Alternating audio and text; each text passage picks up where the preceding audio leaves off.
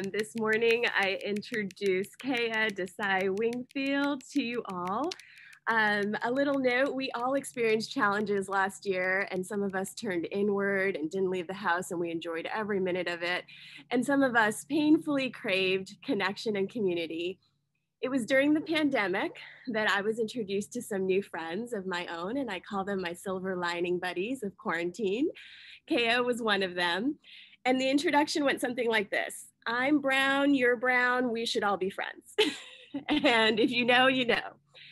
So grateful to have met someone honest, strong, passionate, and loving all at once. I don't have to tell you much about her skills, just go binge watch season 7 of the Spring Baking Championship. And 2 fun facts about Keya: she is a black belt in karate and can tie 25 bows at machine speed in 30 seconds. So if you need any of those things, hit her up. Most importantly, Keya is what I call a dream releaser. She dreams and then takes everyone along for the ride. And I am so personally grateful for that. Keya's culinary education is from Virginia, but the love and passion comes from Bombay, where she was born and raised. Like Keya, it is complex, diverse, and definitely bold. As a mom, chef, entrepreneur, instructor, owner of Keya & Co. Baking, and recent winner of the Spring Baking Championship Season 7 on the Food Network, Keya has a story to tell, and I'm so thrilled she said yes to being with us this morning. It is a federal holiday. It is hella early, and she is a mom of a toddler. So if you would join me in unmuting for a moment and giving her a warm Creative Mornings welcome. This is welcome, Keya. Hey, Kayla. Woohoo! Welcome, Keya. Hi, everybody. Good morning. Well, happy Juneteenth and happy Pride. What a beautiful month it is for so many beautiful celebrations. It's also National Chocolate Covered Everything Day one of these days. Just, you know, doing my bit. But as you all know, my name is Keya Wingfield. I am the owner of Candy Valley Cake Company and Keya & Co. Right here in Richmond. I was born and raised in Bombay in India. Bombay is now called Mumbai. I'm a business owner, I'm a mom, and my message for you today revolves around self-care. At any given time, if something resonates with you, or if you feel like it speaks to you, please drop it in the comments. I've been in Richmond for 14 years now. I moved here in 2005. I came here on a very unique visa. It's called the Fiancé visa. If you've seen the show 90 Day Fiancé on TLC, that's exactly how I landed here. It's kind of funny because I still to this day wonder, like, what kind of algorithm did the government come up with that 90 days was the appropriate number of days to marry a foreigner after he moved here. So it was just funny to me that this is how that kind of worked out for me. So I moved here in 2005. At the end of my 3 months, I had to choose to either marry my husband, David, or go back to Bombay. And as you can imagine, I chose the first. I'm still here, still married to the same guy. His name is David. I also have a little cute little daughter named Uma. She's 2.5, and she's all things sassy. Growing up, food is a big part of my culture. We are big foodies. We eat when we wake up. We eat after breakfast, before lunch, after lunch, before dinner. It's just a thing. It's a big deal. So food is a big part of my family and my culture. And especially Bombay street food has always been a big influence for me in everything I do. My mom was a wonderful cook. People from all over the country used to come to our house to eat what she made. And my father was a scientist and an artist and a photographer and all those really beautiful, complex things that an artist can be.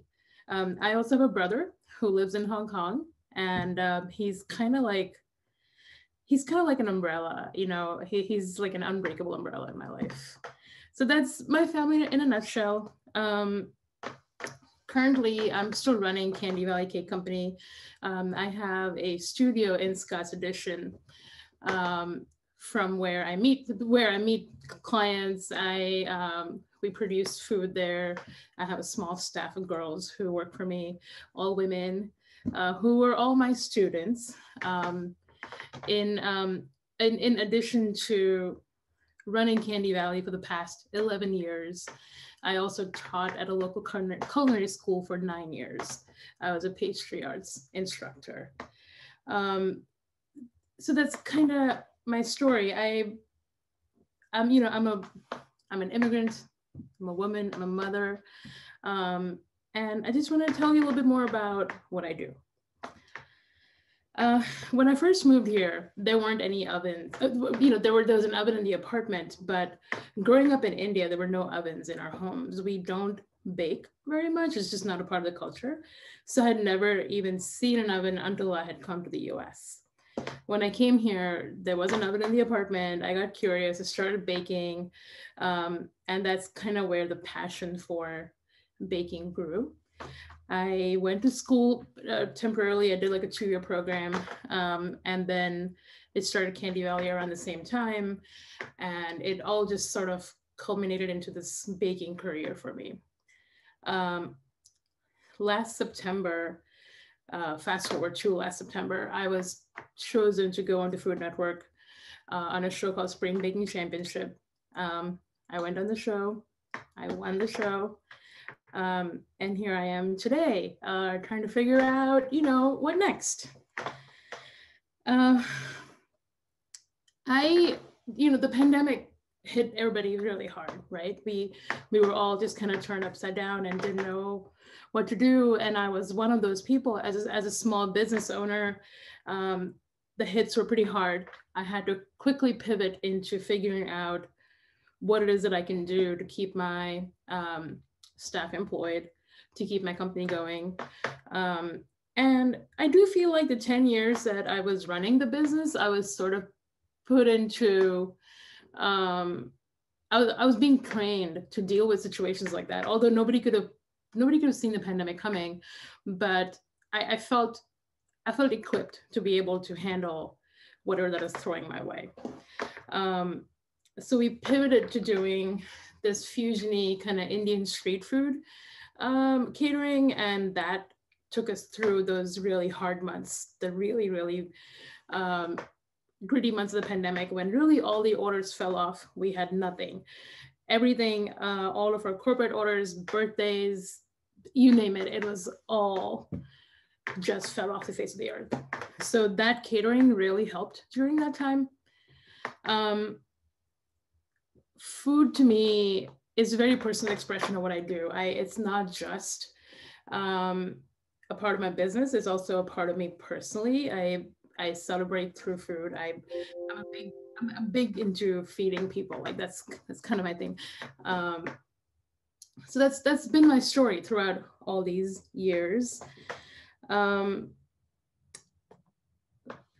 a slightly personal note, I also last year got pregnant. I was expecting a baby boy in February. And so I filmed Food Network show while I was pregnant. And then I came back, took care of myself. The business was still going. We were still pivoting, still trying to make it work. In February is when I had him, and he had a very rare genetic condition because of which he wasn't able to sustain life. The day my Food Network show premiered is the day I was in an ambulance taking him to a bigger hospital to get him the help that he needed. So I literally remember the show aired at 9 p.m. and at 8:55, I was in the ambulance and getting all these congratulatory messages about the show. And it was a pretty surreal day. When you've kind of experienced the highest of highs and the lowest of lows, you sort of start questioning, okay, what is it going to take for me to survive? Because having the title of a grieving mother is something you have to live with the rest of your life. It doesn't change. It cannot be replaced. It is that title. You have to live with this now. So I've been thinking a lot about what is it that can help me get through this time. Another little backtrack is I've dealt with a lot of loss in my life. I lost my mom 10 years ago. It was completely sudden. We did not see it coming. She was very young. I lost my dad 5 years ago to a very rare tumor. So there's been this pattern of loss, and time and again, I've been forced to kind of get back up on my feet and figure it out. This time around, it's very different because I have a daughter to take care of who deserves the best version of me at any given time. So what is it that I can do to maintain that? I was thinking about when was the time in my life when I was thriving? When was it that I was doing my best? And honestly, it was when I had my mom taking care of me, right? She was nurturing and she would cherish us, and she would make us all this food, and she was always there. And under her umbrella, or under her care, we were always thriving and happy and capable individuals. She's the reason that I'm able to do anything today. So one of my kind of like an epiphany I had a few years ago is another thing that your mama gave you is the tools to know how to care for yourself, right? The best thing you can do is be your own mother. If you can take care of you like your mother took care of you, you will succeed. Now, sure, there are instances that maybe you don't have the best example of motherhood around you. Maybe you were shortchanged, and I'm truly sorry for that. But that's, sort of an opportunity to recreate your narrative and become the kind of mother you would have wanted for yourself to yourself. One of the things that I do a lot is I'll make food the way my mother used to make food. She used to make these huge meals, and she usually made them for when family was coming over, or when, we had big events and things like that. But I have learned that I need to make these meals for myself. I used to always say, oh, I'm by myself. It's just me. Like, I don't want to make a 4-course meal, but why not? Why not make a 4-course meal for myself? Because we deserve that. The longest relationship you'll have in this life is with yourself. So it's really up to you to nurture that relationship, condition it, build it in the way that can sustain you for the rest of your life. So that's always been my takeaway. After I lost my mom, I used to spend hours in the kitchen because her loss was so monumental. It was disorienting in so many ways. It still is. I just feel like losing a mother is like losing your home, and it's very hard to kind of find your way back to what it can be. So I used to spend hours and hours in the kitchen cooking. That is kind of my therapy for it. To this day, whenever I'm cooking, I feel like she guides my hand through that process, and that's how I feel her presence. And it has given me some semblance of healing through that. As the chapters of my life are unfolding, I am realizing that nobody can take care of me like I can take care of me. You are in charge of your own happiness. You're in charge of your own pathway in this life. As independent as you can be for yourself, the happier you'll be. Build a really solid relationship with yourself. One thing I always think about is if a friend of mine is in distress, I will go to any length to help them, right? I will tell them all the nice things. I would tell them positive, beautiful messages, but somehow I don't do that for myself. Somehow when it comes to me, I put up all these walls, and there's so much negative self-talk, and there's so much doubt and the way I handle myself, so that's a lesson that's hard that I have learned, is to treat myself like I would treat my friend, like I would treat my daughter, like I would treat my husband, or my family, because that kind of self-care builds a strong um, mental health and physical health. And I do think that mental health is where it's at right now. Given what we've all been through over the past year, I always say that we're all facing the same storm, but we all have different boats. Okay. I personally have a tiny little canoe with 4 holes in it. So I'm constantly trying to plug those holes up and trying to figure out how I can stay afloat. And I constantly go back to my mom. What would she do? How would she take care of me? Because that's what I need to sustain this storm. And I feel like the question that I keep going back to every day, that I ask myself every day, is why don't I do for me like I do for others? We always hear about do unto others as you would for yourself. What does it really mean? It doesn't just mean that be nice to others. It also means be nice to yourself. Because that's where it begins. If you can't be kind to yourself, you can't be kind to anybody. And that completely defeats the purpose of us all being here. So that's kind of my little story for you, or a little giveaway for you, is ask yourself the question every day, why can't I do for me as I do for others? And always be your own mom. Always, every day, every single day. Be loving and be kind and be nurturing, and keep fixing your book. And once again, thank you so much for being here, giving me the chance to speak, hearing me blab on about this. I really appreciate the time. If you have any questions, I'll be happy to answer them. Wow, that's beautiful. I'm pretty sure that the chat, which we will save, has all of your truth bombs saved. Your nuggets of wisdom.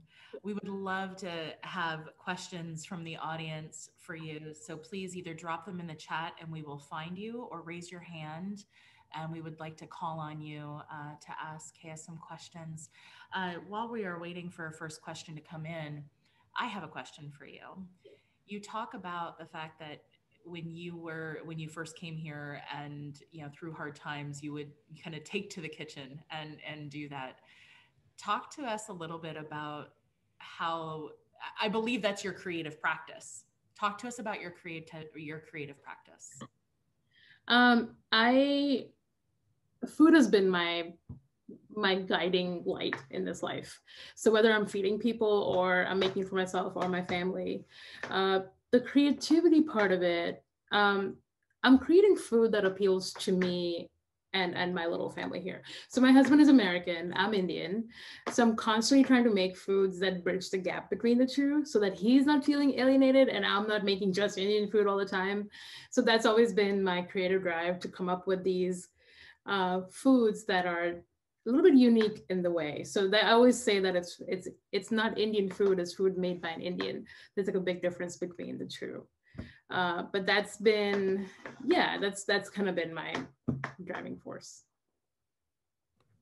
Can you just nuance that a little bit more? So food made by an Indian, what does that mean for you? And then Jane, I'm going to come to you next. And Tracy wants you to talk about your pop-up too. Yeah, sure. Yeah, a food made by an Indian, meaning that I'm from India. I grew up there. My roots are Indian, but my training is Virginian. So I may have all these Indian influences, all these Bombay influences, but I was trained as a Southerner in Virginia. So it's always speaking to that point of view. Talk to us about your pop-up, and Jane, I'm going to come to you and unmute you. Yeah, I am having a fresh mango milkshake pop-up tomorrow at Tabol Brewery. If you go to my Instagram page, you'll see all the info listed on there. I'll be posting about it again today. My goal was to bring all these little micro dining experiences to Richmond that come from my influence from Bombay. So this is an effort for that. Go ahead, Jane. So hi, thank you so much for being with us today. I actually live in Blacksburg, but I'm in Ashland for a wedding. And anyway, but I'm a Virginian as well right now. Anyway, I just wanted to know, as a working mother, I'm a working mother of, as my daughter would tell you, a 6 3/4-year-old girl. And so as a working mother, what are some of the little things you do to engage in self-care? How do you find the time to do little things throughout the day to care for yourself? That is a beautiful question. Um, Honestly, lately, what I've been doing is in the mornings when I wake up and when my daughter is up, I spend about half hour with just her. That fills me up. Like I feel like that to me is a method of self-care because being with her, spending just hearing her talk about Mickey Mouse or whatever, all that stuff really adds up for me.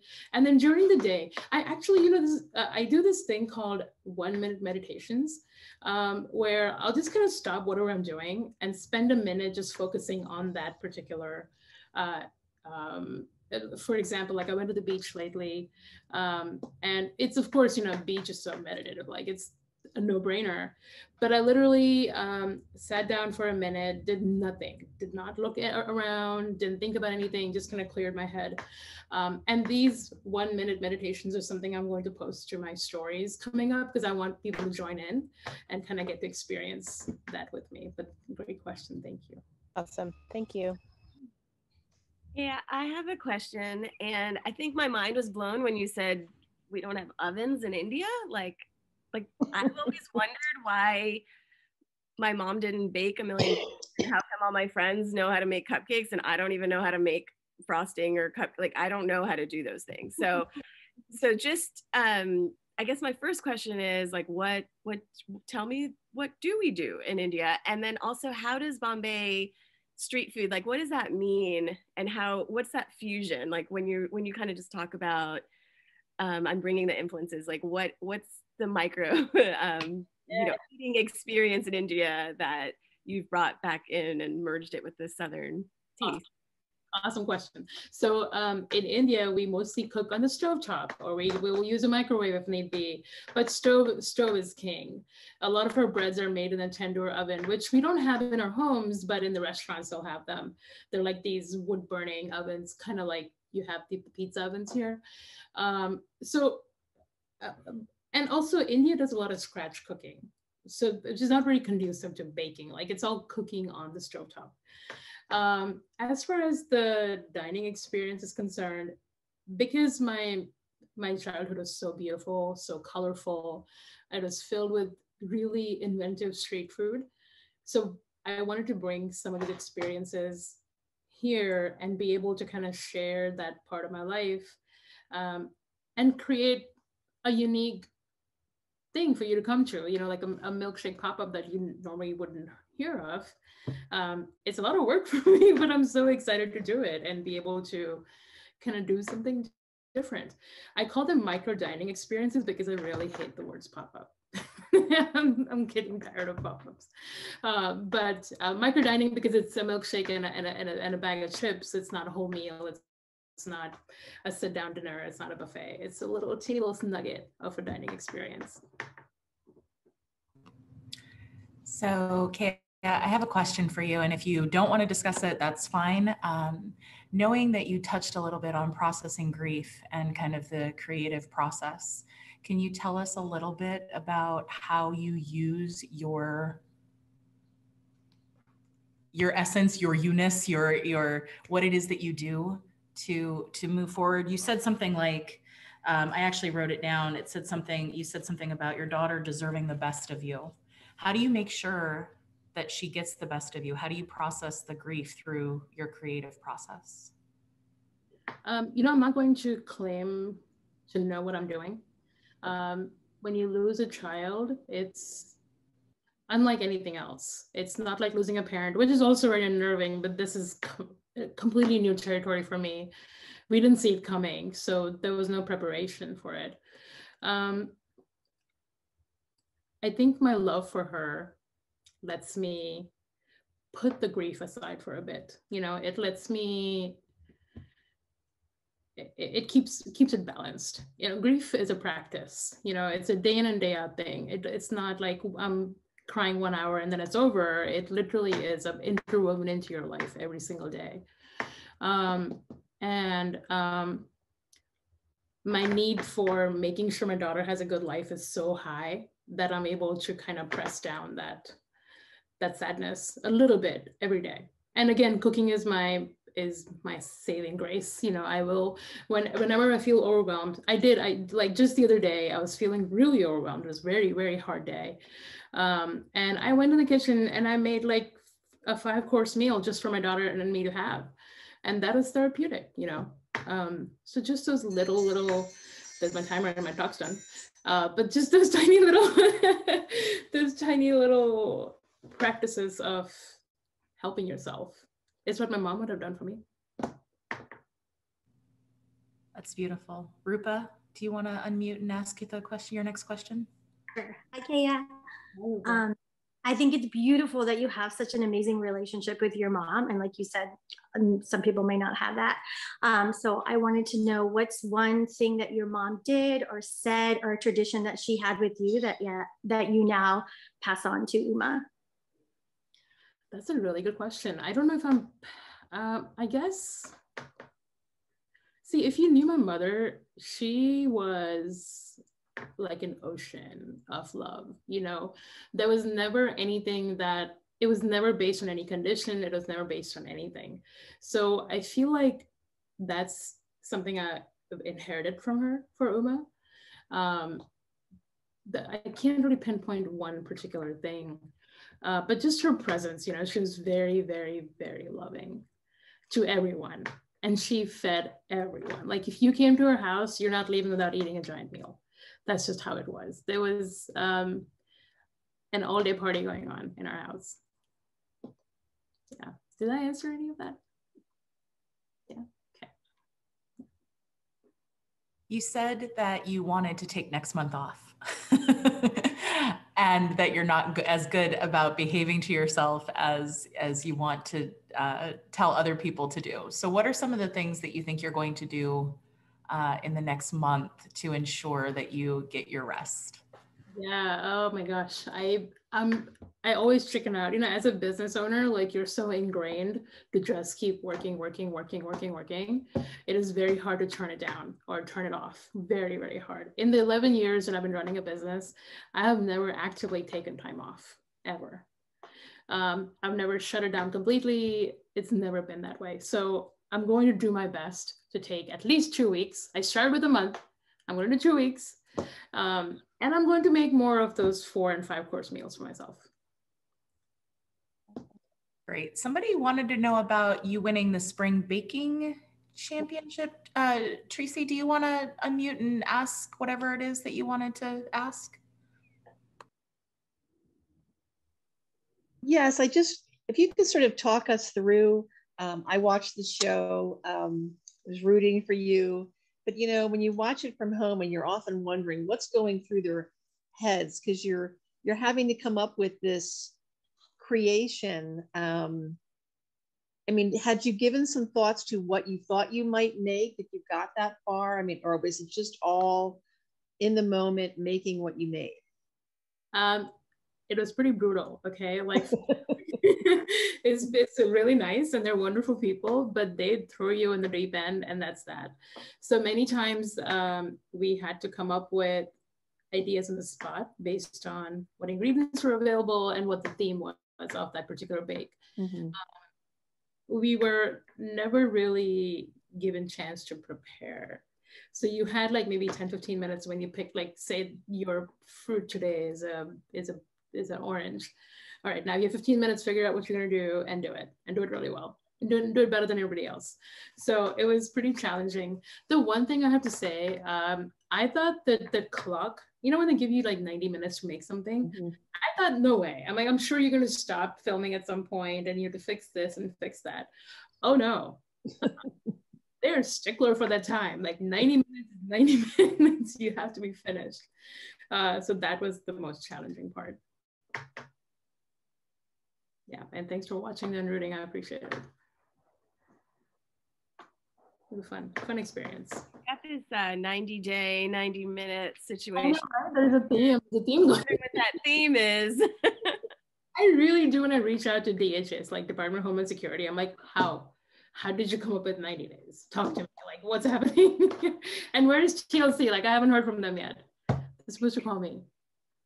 It was so funny. That whole visa thing is hilarious. Yeah, like literally at the end of it, on the 90th day, you have to pack up and leave. Yeah. And after that, they don't allow you to have a work visa or a driver's license. So for a year, I was just walking everywhere and not able to work.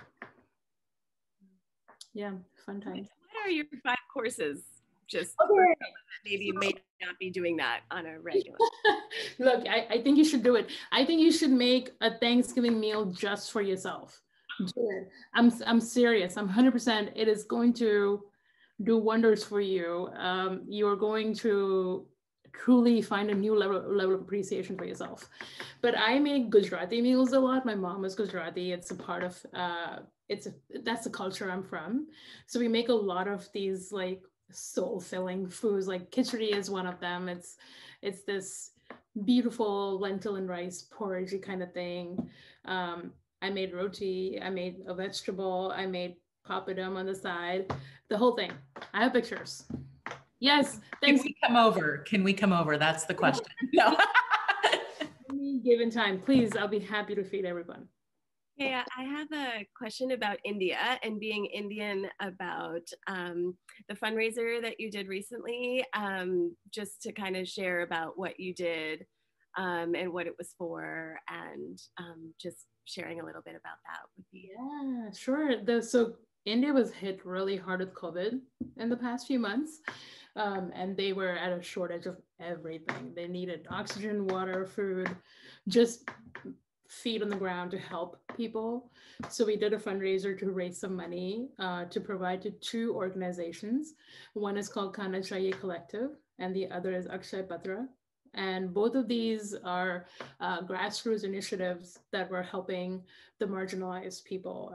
They're giving them food kits and waters and grocery kits. So we raised about $5,000 for the whole thing. And we divvied it up between the 2 charities. And I hope it's you know, it's a drop in the bucket compared to what they need. But every little bit helps. And I'm so proud of this community to have helped me provide that for India. Beautiful. Thank you for sharing. We did watch a lot of that. So Catherine has a question, and she wanted to know I just forgot it. I just lost it. What are you most proud of? Wow, Catherine. My daughter. Yeah, always. If she can have a good life, I will consider myself successful. Yeah, even when she's bratty and I want to put her up for adoption, she's what I'm proud of every given time. Yeah. So after you take a little bit of that much needed rest next month, and you are going to talk to Department of Homeland Security about the 90-day thing, what else is on tap for you? I don't know. All these years of kind of work by this, let's see what comes next, and then kind of work that way, because it's hard to create a map or a guideline for what I do. I am developing the masala chips that I sell. I'm trying to develop them and get them on shelves. I'm working on that. Sorry. They're so good. I'm also working on a book about grief. This is a book that it will take time. This is a book that I want to that I want to gift to everyone who's dealing with a hard time. It'll have cooking that you can do like I do to help you get through this process. So those are the two main projects coming up. I mean, just little things like a book and grief and you know, these are the cards I've been dealt. That's where I am. actually solving grief is what Sean wrote. Oh yeah, it's nobody asks for it, nobody wants it, but it's here, and you can't ignore it. And I know, and the thing is, through this journey, I've learned that so many people have reached out to me about their stories. None of us are untouched. None of us. We may have varying degrees of grief, but we're all there. It's a serious thing, and the more we ignore it, the bigger monster it becomes, and it's time to address it. Yeah. Lauren wanted to know, what is your favorite baked good made by somebody else? Oh, wait, other people bake? Nobody has ever baked for me. Like, nobody. What is that about? But let's see. Favorite baked good. I'll bake for you. You know, thank you. I love you. Thank you. I love you already. I don't even care. Make me anything. I will take it. But you know, my cooking, like my brother is a very good cook. He doesn't like to admit it. He likes to act like, oh, I don't know how to do it because he doesn't want to do it for me. But he's very good. So I will say really anything he makes. Yeah. My husband, on the other hand, can burn water, unfortunately. So yeah, it's bad. It's bad. So lucky him to be married to you for many reasons. Gail, do you want to unmute and ask your question?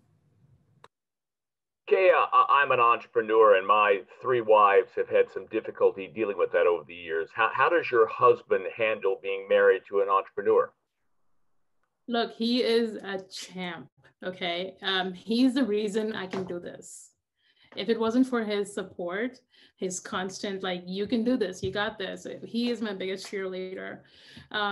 Somehow we're making it work because we don't have a lot of family around. So with my daughter, we tag team taking care of her. She's still pretty small. She hasn't started school yet. But the bottom line is he puts up with my schedule. That's it. That's all there is to it. He stays up late when I need him to, wakes up early when I need him to, will do a delivery when I need him to. He is the mountain behind this woman. Yeah. That's beautiful.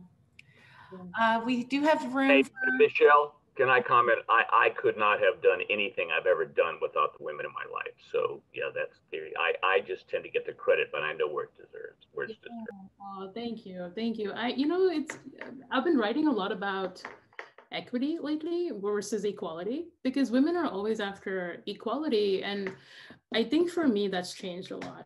I think for me it's more about equity because if you don't have that, you cannot sustain equality. And that's something that I've learned from my husband, actually. So he's the guy behind this machine, for sure. Yeah. So you have done a lot of different things for a lot of different people, Keya. What is the legacy that you are wanting to leave when you are done producing all of the wonderful things that you're producing? What's the legacy you're leaving? Kindness. That's it. That's all I ever ask of anyone. That's all I ever have for anybody. And that's all I ever want my daughter to have. Kindness. That is it. Because you don't need anything else. If you can be loving and kind, you made it. That's pretty impressive. Any other questions? We still have a couple of minutes. And if not, I just remembered when you said, what are the things you shared with me a project that The Walking Dead asked you to do. And I totally forgot that question. But The Walking Dead was filmed in Richmond and you were asked to do some interesting things. It might have been this one, or is there a crazy project that you have been asked to do that you can share with us, just to kind of spark some creativity in us on, I feel like you've done so much and it's so just matter of fact to you. So.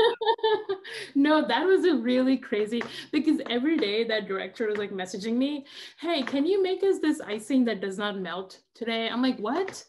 And so it was so crazy. They would just dream up these things and I had to come up with it. They needed like this special kind of buttercream that would go through a nozzle, but not melt. I'm like, it's food. It's sugar. Like, what do you want? So every day I was making something different for them. That was really fun. And then I have a craziest thing you've done, or it's like a huge Rolodex of stuff. Okay, we have an order coming up in July when I'm supposed to take a break for this gentleman who's turning 85, and apparently he loves African blue-balled monkeys. No, look it up. Look, yeah, no, it's. I'm like, what? So they want me to make those into cake pops, like the whole with the blue, the whole thing, and I'm perplexed. I don't even know how to tell my staff about this. I'm like, so we have to make a monkey, and it needs to have blue balls in it. No, for sure. Please look up African blue-balled monkey. I cannot make this up. I love that I get to do these kind of creative, like out of the crazy whack things. Yeah. If we were in person right now, how many people would have been cackling at that? Because yes, exactly. That's fantastic. Please post pictures once those are done. No, nobody. I didn't even want to make it. I'm like, no, because when you have to make these kind of things, you have to research them. And the pictures, oh my God, the pictures. It's too funny. Lucy wants to know if you have any more pop-ups planned right now. Not right now. We're going to do them once a month, ideally. And then I want to start focusing on the massage trip in the book. Okay. Yeah. All right, last chance. Any other last questions for Keya before we? Yeah, message from Catherine. Catherine said, when your daughter is a bit older, how do you want her to describe you to a friend? Oh my God, that is a loaded question. She's probably going to say I'm crazy. That's fine. I think I want her to compare me to my mom. That would be the ultimate compliment. Yeah. Yeah. But first I have to teach her about my mom, and then we can get there. Yeah. Yeah. But if she ever said that she's like, I think I would die. Like, that would be the best. I think that the legacy that you're passing on is beautiful. So it sounds to me like you are teaching her about your mom through everything that you do. I appreciate that. Yeah, that's the goal. Well, Keya, thank you so very much for joining us today. It has been quite enlightening and very beautiful. So thank you very much. I appreciate the time and the love, and really, to me, your time is like the best gift I can have. Thank you so much.